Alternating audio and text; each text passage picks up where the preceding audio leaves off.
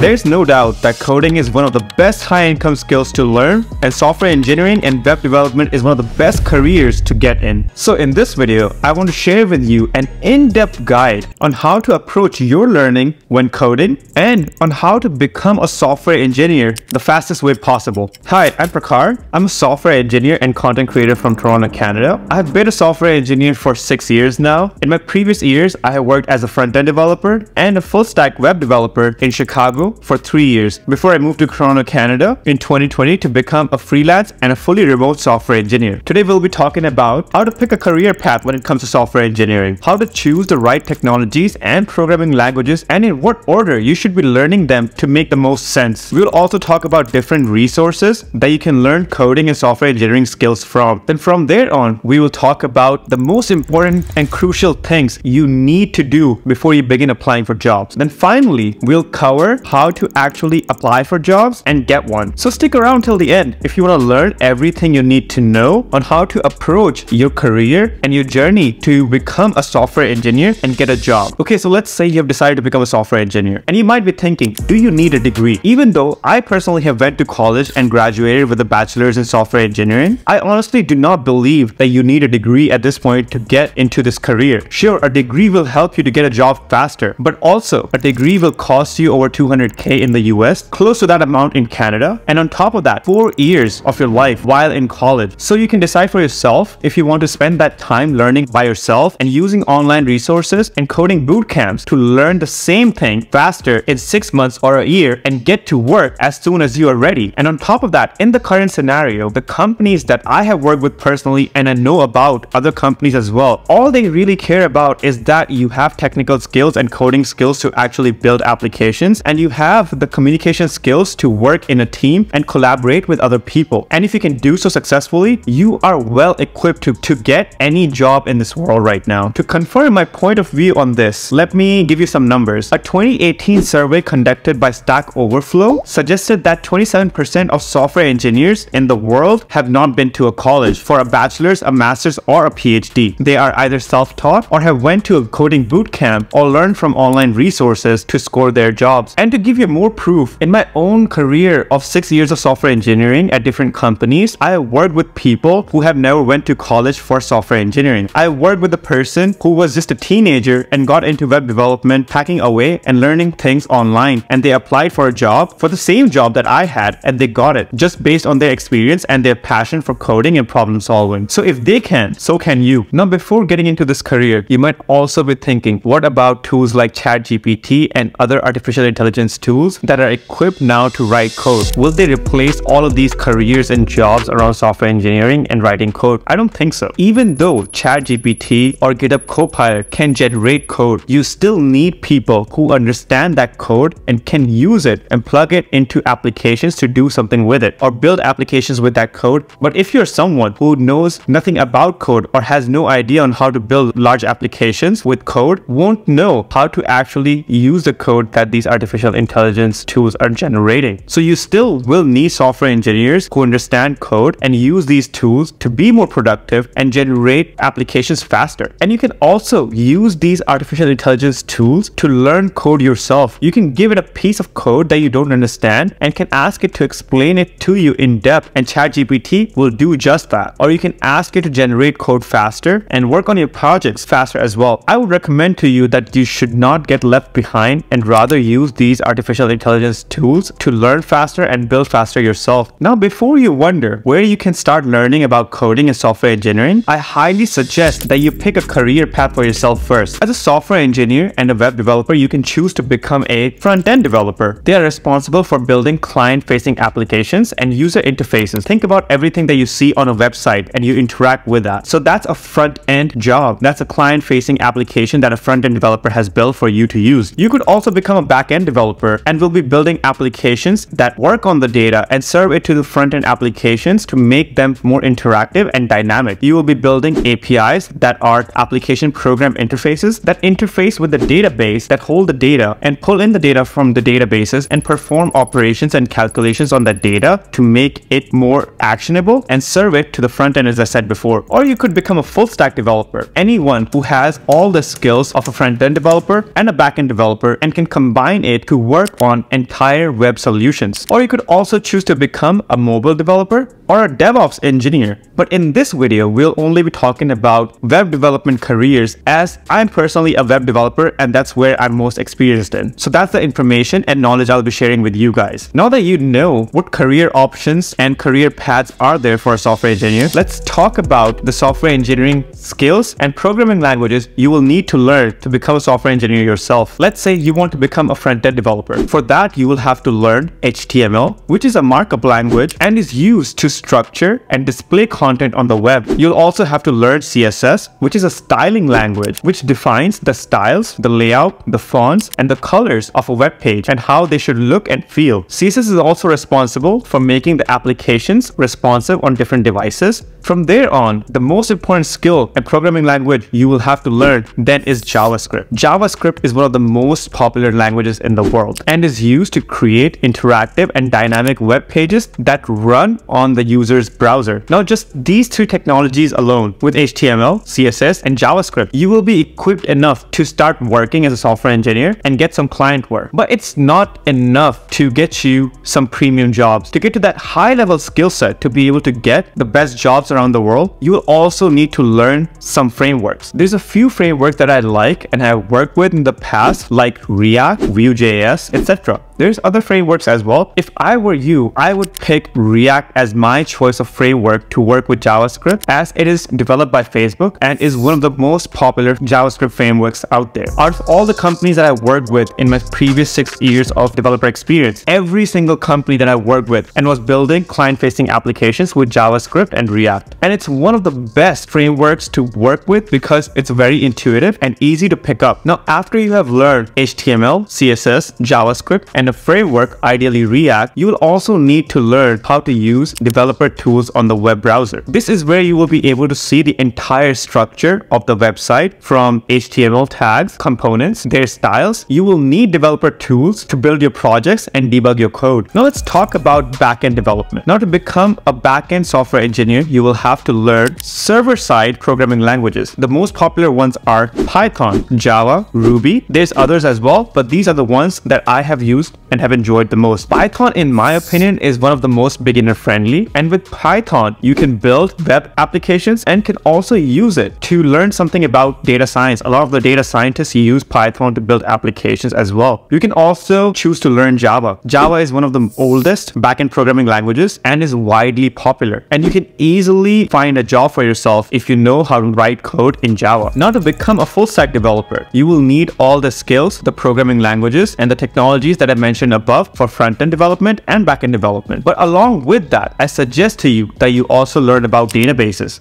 and also learn a language like SQL that is used to read, write, and manipulate databases. After learning the programming languages and the technologies that I talked about, you will also need to learn a version control tool like Git. Now, what is version control? Version control is a software management tool that is used to keep track of different projects and their code. It allows tracking changes in code and allows multiple software engineers and developers to work on the same code base simultaneously. Now, Git is the most popular version control tool out there, and it is the tool that I have used at every single job or client that I worked with in my own career. Now, let's talk about where can you learn these from. Some of the free resources that I've used and enjoyed in my own journey to learn code and become a software engineer. Now, YouTube is my favorite. Some of the channels that I enjoy are Papa Reacts, Sani Sanga. Traversy Media is also a great resource. Code with Mosh is another channel which is great for learning all sorts of programming languages like JavaScript, React, Java, etc. The Net Ninja and Web Dev Simplified are also great resources on YouTube and channels to learn from. Some of the paid courses that I've used to learn from myself are Amigos Code. He also has a YouTube channel, but his paid resources are great. You can learn React, you can learn about databases, you can learn about Java, you can learn about object-oriented programming, and all of those things from his website. I highly recommend it. Code with Mosh is also a great resource again. He has a YouTube channel, but also has a paid course for different languages and frameworks that you can learn from. WebDev Simplified is also a great resource to learn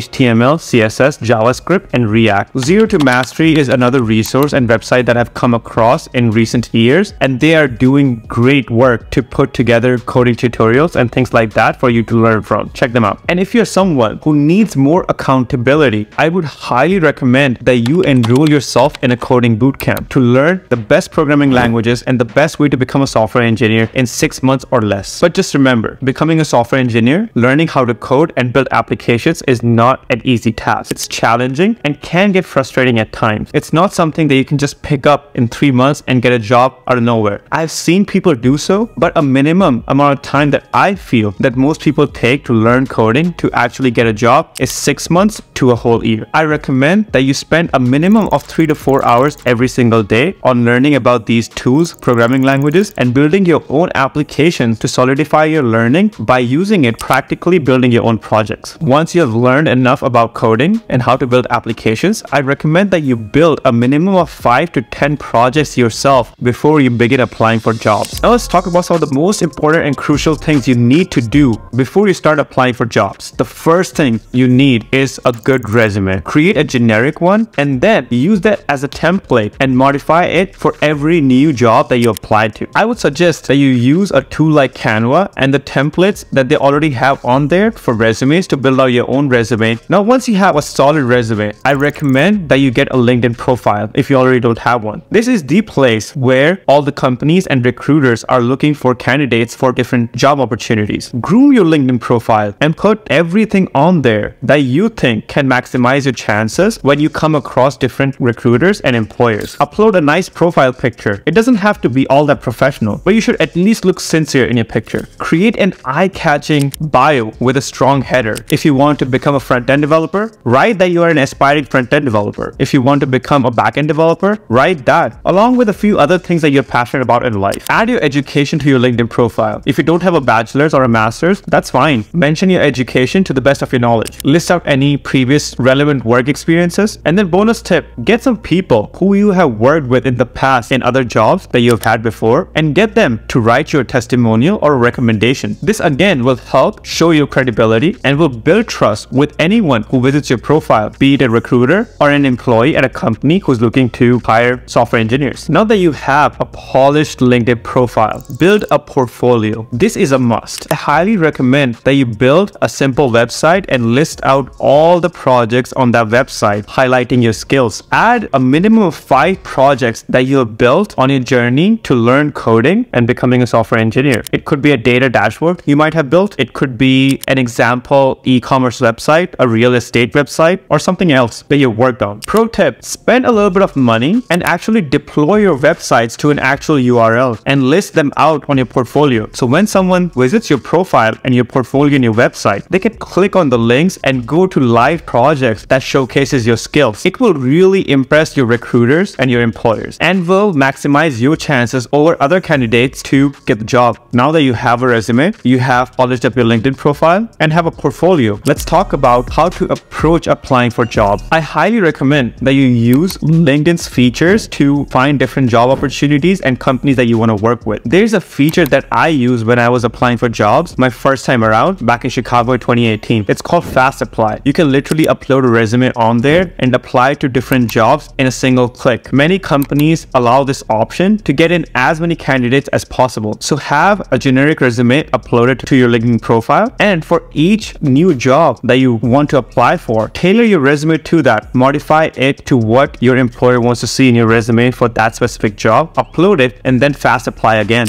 Apply to as many companies as possible. And once you start getting responses back from your recruiters for interviews, begin your research process. Every company that you hear back from and get an interview with, research that company. Study their job description. Try to understand what are the products that they're building, what the job role will be, what your day-to-day responsibility will look like, what is the tech stack that they use. Try to make an effort to learn about the company culture. Try to make an effort about the impact that they have created for their users in this world. Identify the specific skills that they mention on the job description. Try to think about and match it to your own skill sets. The more skills that you can identify that match with your skill set will increase your chances as a candidate. Also, prepare thoroughly for technical interviews. Learn and research every interview question you can on the web around the skills that you have learned and the skills that the companies that you're interviewing with are going to be using. As much as you can get out of a job description, do it. And the better you understand, the better you will be able to communicate with the recruiters or with your interviewer. Now, most jobs that you will apply for will ask for an experience, for a minimum experience of 2 to 3 years for a junior developer role or a mid-level developer role. Now, do not be discouraged if you do not have any experience. Apply for the job anyway. And remember, it doesn't matter how well your interviews go. You will get rejected plenty times. Do not get discouraged from this. Use every interview as an opportunity to learn,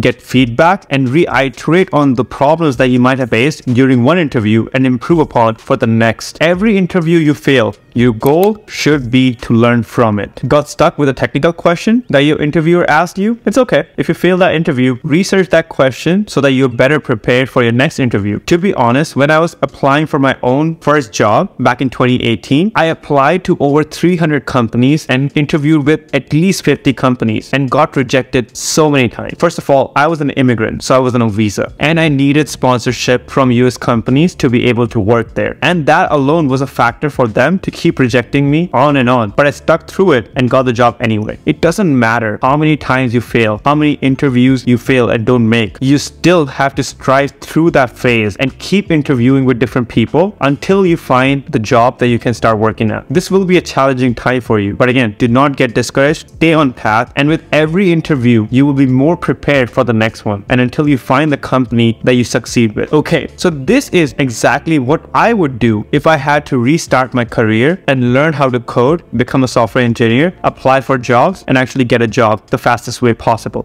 I hope this helps you guys. But before you begin on this path and choose to become a software engineer, I do want you to prompt yourself and ask yourself some serious questions. Is this career for you? Ask yourself if you enjoy problem solving, because most of your work is going to be very cognitive and challenging tasks. Also, solving problems every single day can become frustrating very fast. So you will need a high amount of tolerance and perseverance in you to succeed in this job in the long term. So ask yourself these questions, and if the answer is yes, get on with it. I believe you can do it without a degree, with a degree. Regardless, anyone can get into a software engineering career and do well for themselves as long as they are up for the challenge. I wish you all the best. I want to be here for you guys as a resource. Let me know if I can create more videos on how to become a software engineer. Also, comment down below if you want me to create any courses. I'm at a stage where I'm actually thinking about creating my own software engineering courses or even courses around how to work with freelance clients or get a job. And if I get enough responses back and enough interest from you guys, I will be happy to create courses for you. Now, if you found value in this video, please leave a like on this video because it will help me reach other people as well, and other people will be able to find this video and find value from it. Subscribe to the channel for future content, and I'll catch you guys in the next video. All right.